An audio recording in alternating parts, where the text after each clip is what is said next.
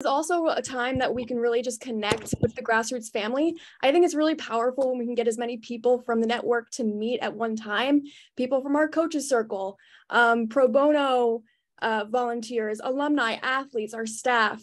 It's just a good reminder that we're not alone in this work. There are others who are out there who love grassroots health and who want young people to have more opportunities to learn about their health and do it in fun and engaging ways. So with that, I do want to give a few housekeeping reminders. Just first off, we are recording that way that people who couldn't be here with us today can view. And then also we know that some people are just calling in, they might be at work or unable to take themselves off mute, or might not be able to come on camera, and that is totally okay.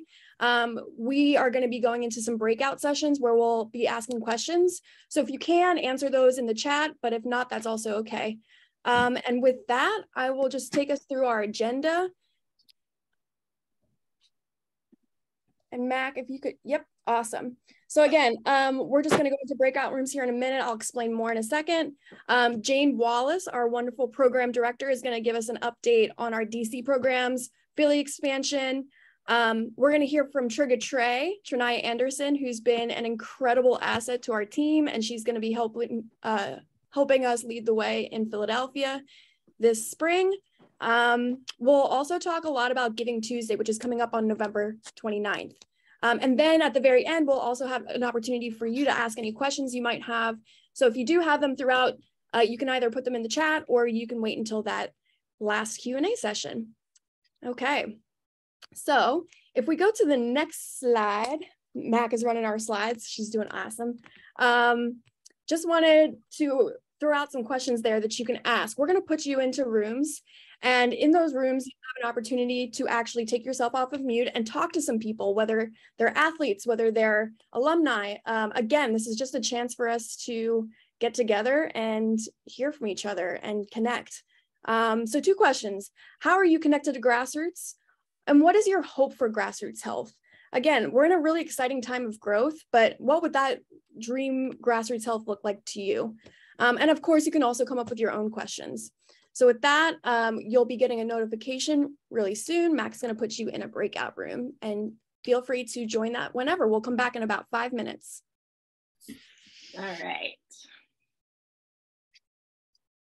Okay, welcome back, everyone. If you'd like to, you could just take a moment and either chat it. Yeah, if you just want to put it in the chat, one hope that you have for Grassroots health. And it could be something that you heard in your chat. It could be something that you've been thinking about. But let's just take a minute to do that. I would love to see what you guys talked about.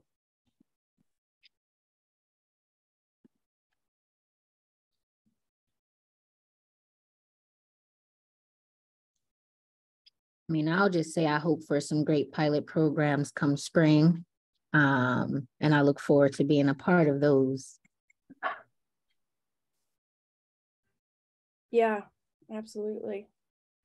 Pilot programs are going to be part of them. Trinaya, you'll be leading them. Yeah, humbly repeat it that way.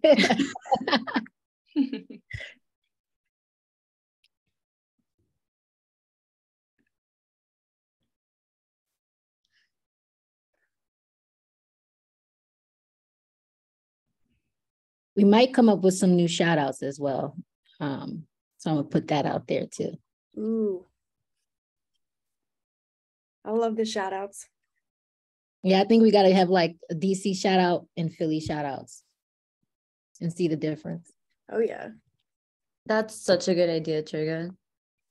I hope we keep Strong Girl, though, everywhere. That's my fave.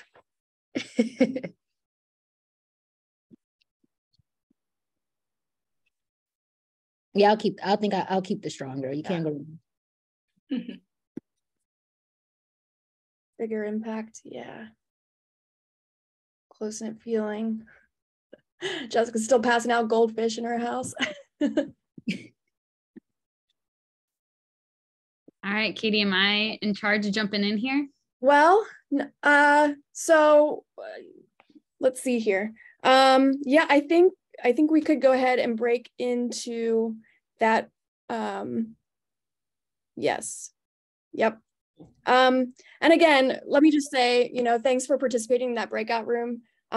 We think it's really important that we stay close to each other and just like keep the conversations going. And I hope that the conversations, you know, if you met with somebody today in your breakout room, don't feel like that has to be the end. You know, feel free to swap numbers, swap emails.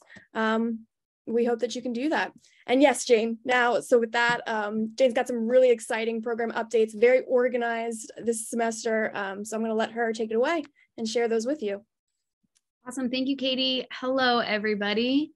It's awesome to have another opportunity to dive a little bit deeper. I know we post really fun things on social media. We've got some cool blogs out there, but it's different to have an opportunity to really show you all what we're doing and give some fun details that I think can be helpful to those that are our long-term supporters. And I see so many awesome familiar faces here. So welcome, and I'll dive in because I know it is the middle of the day and everyone has things to do. So I wanted to start with our DC programming. As many of you who have been involved for years, I see Akila, Nora on here. Our programming in DC is finally, I think, at this point where we're incredibly sustainable. So as many of you know, we have programming for middle school students. We work with 6th, 7th, and 8th graders. In 6th grade, we're focused on nutrition and physical activity, 7th grade, sexual health, and 8th grade, mental health. And every student is receiving 10 weeks of this programming per year. So 6th graders are following us through 6th, 7th, 8th grade. And at this point, our curricula is awesome. Our training of athletes is going really well. We have a robust number of athletes. You see here 179 in programs this fall.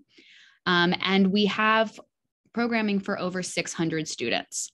And one of the reasons I'm showing you this snapshot now is a testament to helping our folks understand one of our biggest goals right now, which is absolutely growth. You're going to hear more about Philadelphia.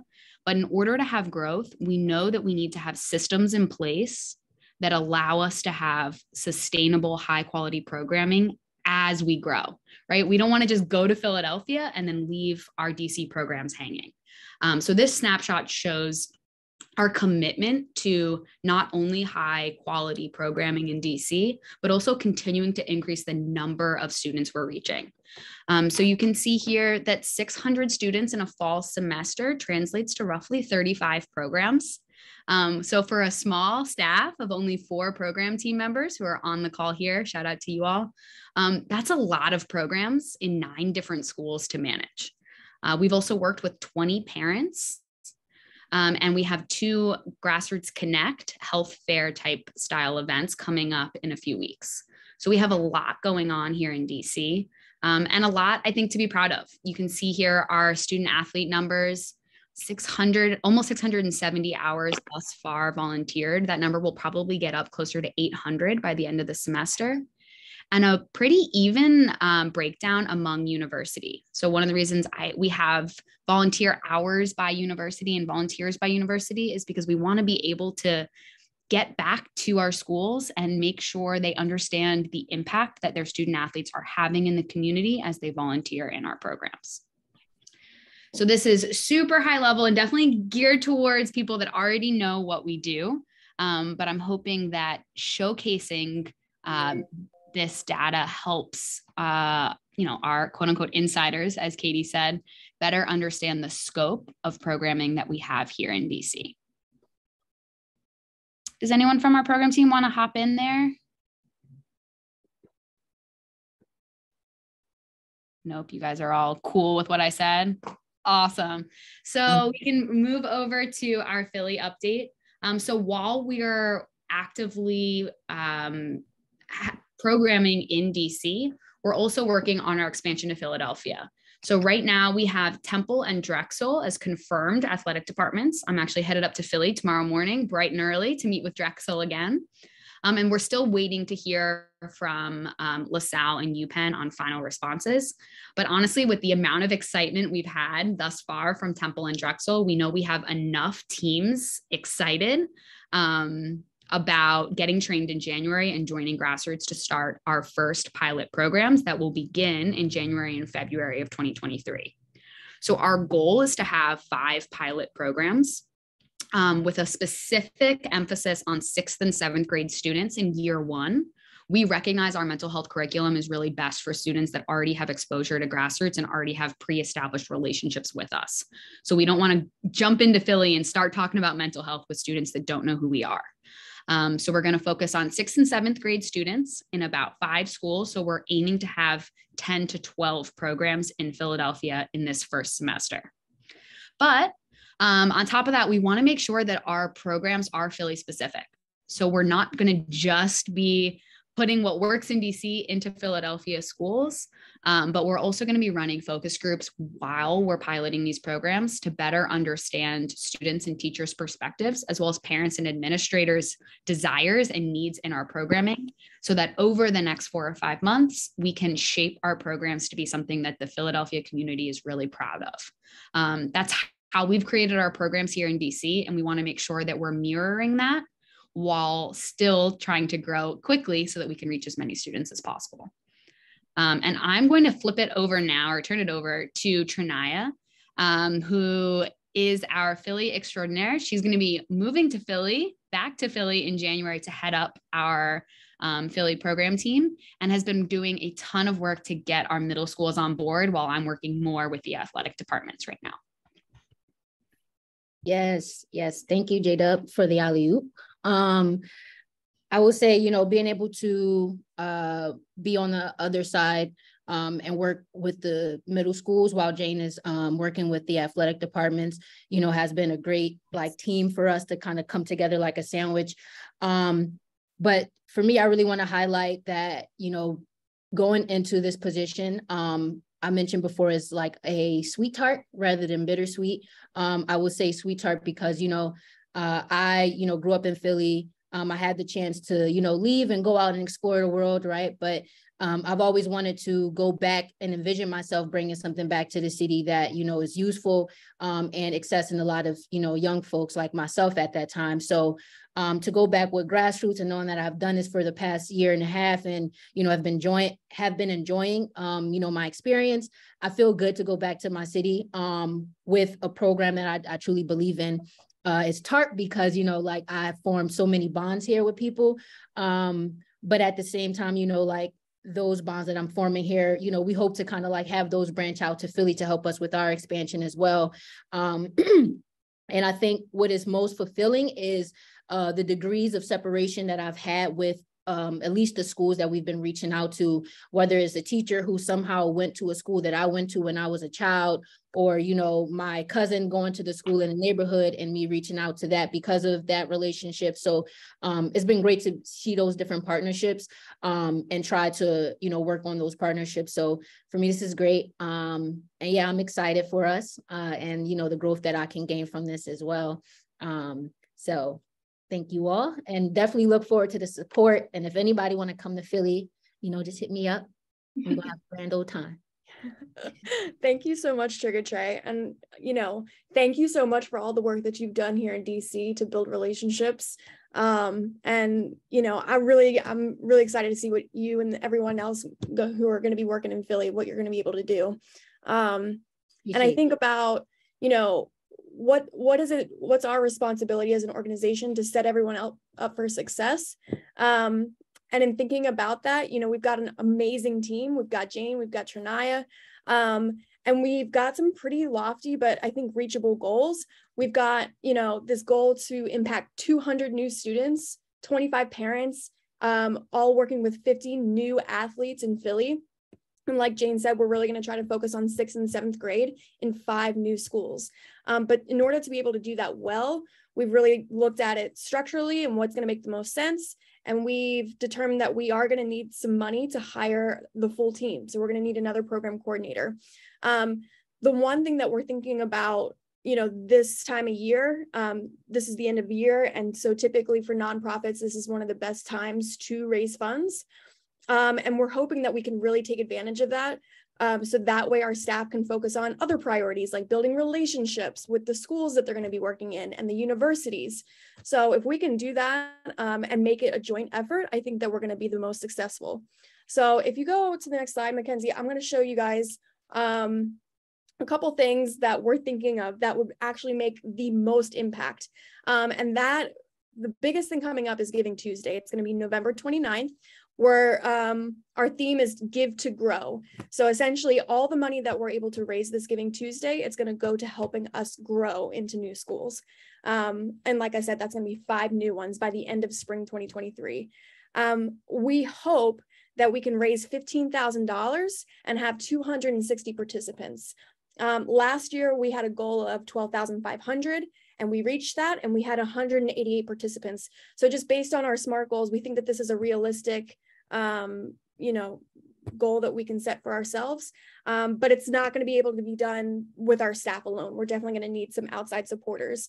And so I do want to shout out for just a minute, Jean Ellenport and Craig Lejeune, who have already donated to our Giving Tuesday campaign.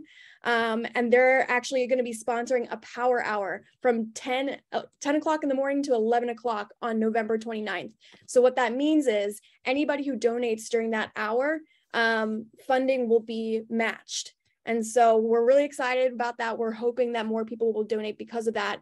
Thinking about if I give $5, it's like I'm really giving $10.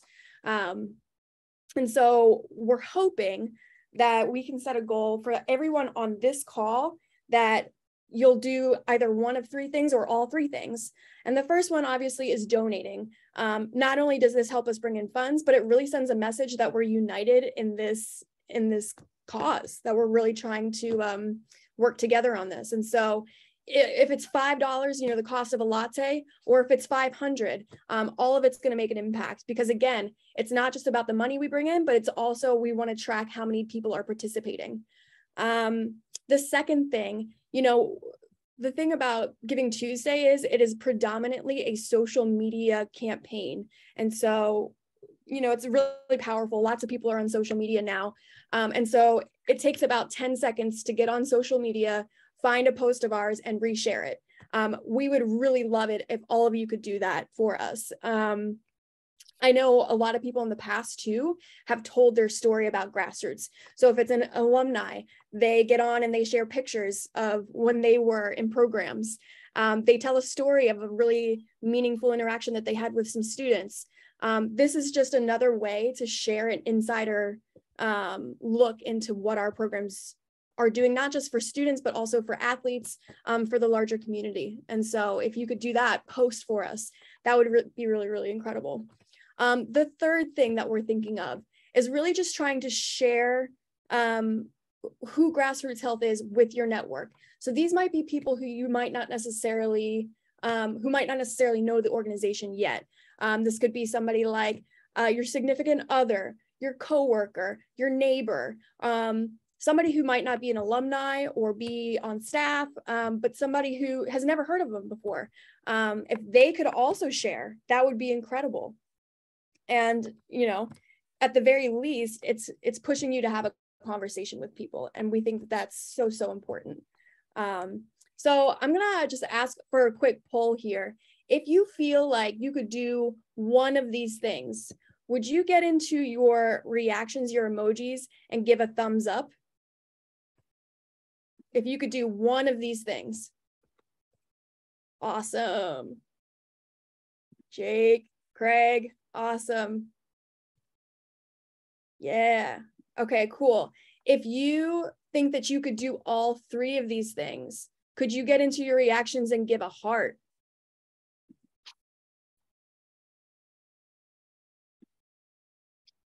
Awesome, y'all. Absolutely. Okay. This is so awesome. Again, this is just one of those things that the more people we have engaged in working on this together, I think the more powerful it's going to be, the more successful we're going to be. Okay. And with that, a couple more things about Giving Tuesday. So, we know that most people who give to Grassroots is because they love the organization, they love the work that we do.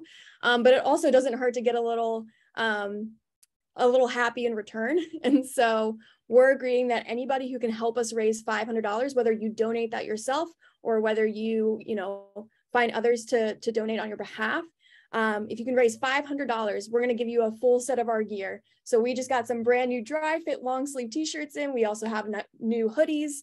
So just a little incentive for you if you can help us get more people to donate.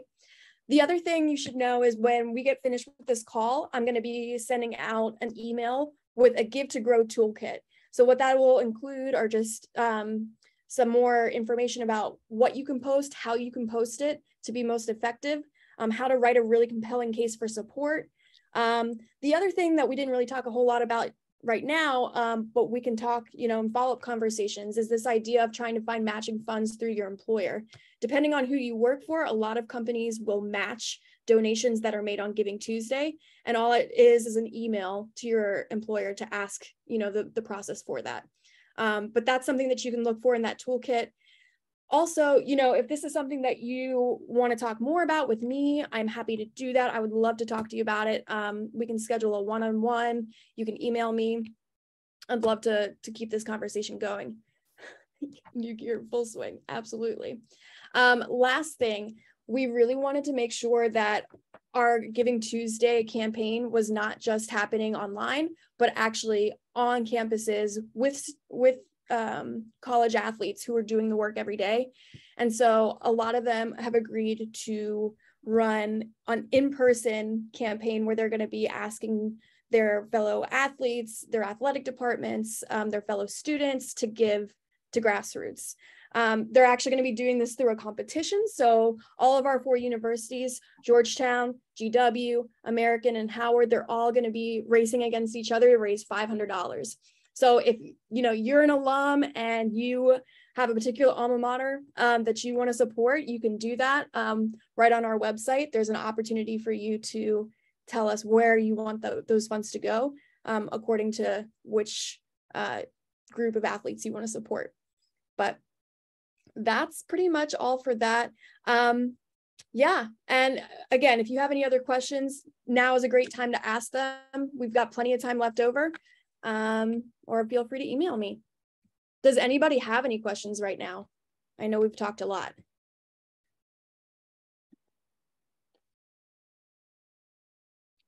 Yeah, Val, definitely those shirts are cool, aren't they?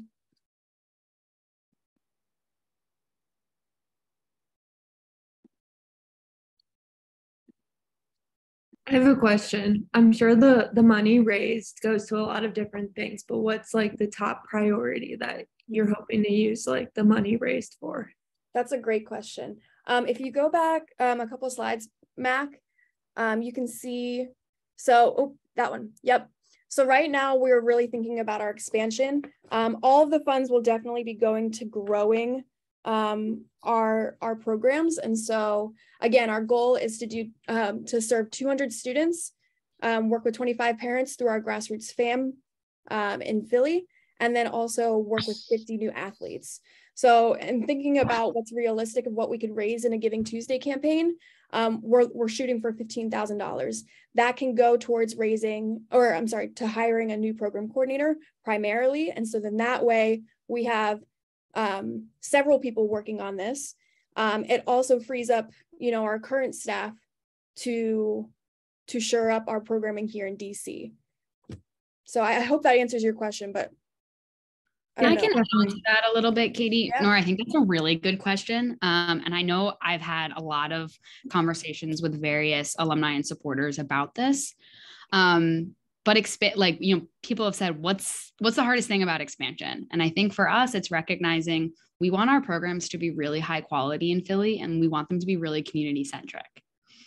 We've also spent 10 years building that in DC with a commitment to knowing our schools, as right? As someone that knew our teachers and worked in the same schools year after year. And so to be able to get on the ground right away and get the ball rolling quickly, we recognize that we're going to need more staff. But we also don't want to commit to that staff until we've gotten all of this buy-in from Philly.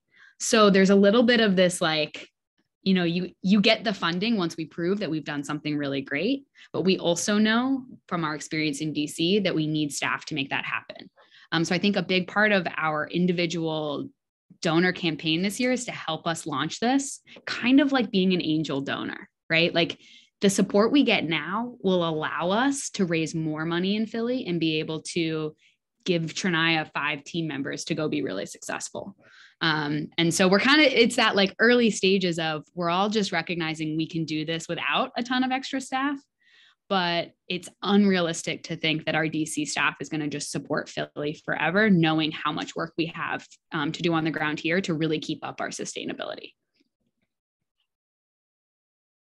Not that Trinaya can't do it all on her own, because girl definitely can. Wonder Woman. But it's like, And I think this is just to reiterate that as well, and add some nuance. I think what we've gotten in Philly from a lot of funders that are in Philly, many of you know we're largely grant funded. We've had a lot of funders say this is such a cool idea, but Philly is a really difficult place to work. It's hard to get into schools. I know some people on this call have worked in Philly schools. And so these funders are saying, we're waiting, as Jane said, and we want to see sort of like after you guys have gotten into the schools, what the programs look like. And we know that every single person on this call doesn't need to be told what Grassroots is. Like, you all have already supported us. Some of you have volunteered in our schools. And so we know that our capabilities, and we know that like when you not just donate, but when you post and share, your networks as well have been supportive in the past too. So that's a big focus of having a really solid start in Philly for us.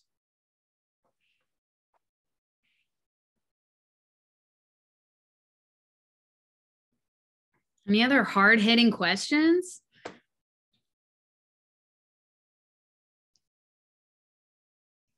Akila, I feel like you always have good questions. I bet Nora has like 5 more that she won't ask.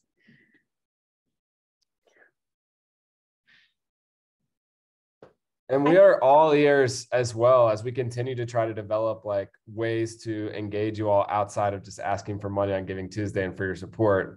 We really know that the only way we're going to eventually become a national organization is to tap into the networks of all the people who have already supported us in so many ways. So any feedback, even small feedback on this session, or feedback on how our Giving Tuesday campaign goes, or things that you think went well or didn't go well, we love to hear it. And we got a lot of feedback from those who were able to go to the gala. It was such a special night for all of us. But we're really trying to focus on thinking about how, here we are on Zoom, how we can continue to do great Zoom calls, but also see you all in these places as we start to move around the country. Hey, Tyler, this is Val Delp in Philly. I just wanted to chime in quick, if that's okay. Of course. I just wanted to say thank you for organizing this today, because I know you guys are super, super busy doing your day jobs, but making the time to reach out to all of us and give us an inside look at what's going on is really awesome. I know I don't have any questions at the moment, but I'm making a to-do list for myself of my network in Philly, schools, potential donors, what I can do to help. So I'm just so grateful to you all for what you're doing, and thank you.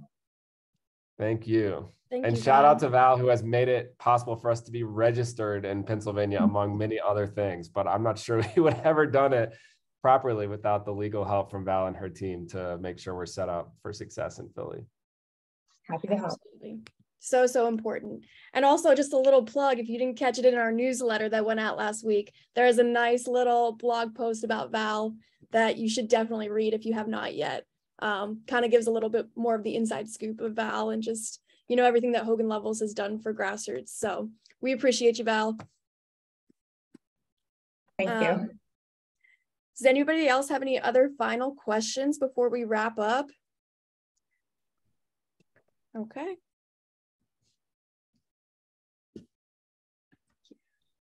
Oh, love it. All right, y'all. Well, thanks again. Again, feel free to set up a one-on-one with any one of us. We'd be happy to continue the conversation. Other than that, just be on the lookout for our Giving Tuesday campaign information coming to you really soon through your email and on